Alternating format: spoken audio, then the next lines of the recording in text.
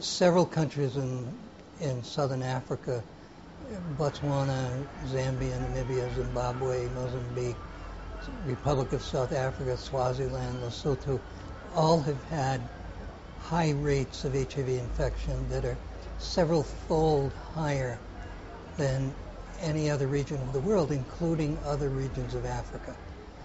So this is where the problem is most severe.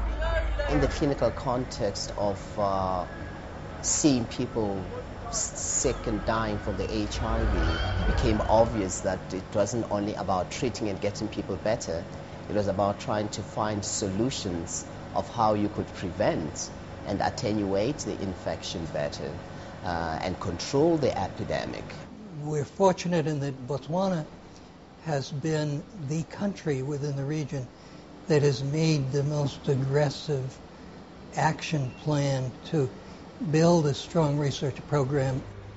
The building has quite a large capacity for doing research, with a very significant research lab as a wet lab and a data center to coordinate information and handling of information from the various trials that are ongoing, and space for training people who include many people from Botswana, some people from the U.S., especially those from the U.S. being from Harvard University as either undergraduates or medical students or graduate students, so that all will work together doing different aspects of the larger research projects we have underway.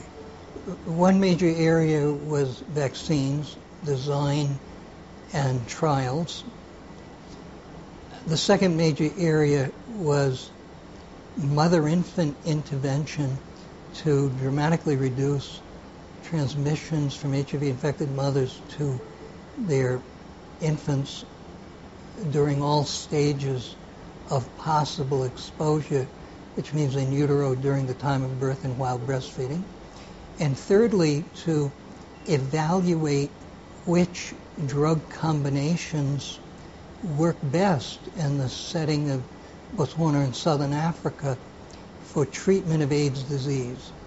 Government policies and their interventions and whatever programs they set up are increasingly being, if you will, strengthened by outcomes of the research that is being undertaken within the lab here. And that, from an evidence-based approach, will hopefully improve on public health outcomes overall. I think the national program finally is emphasizing now on people getting to know their status and emphasizing on other prevention methodologies rather than just the treatment-related ones. All these programs, in my mind, can only augur well towards the country being able to halt the epidemic.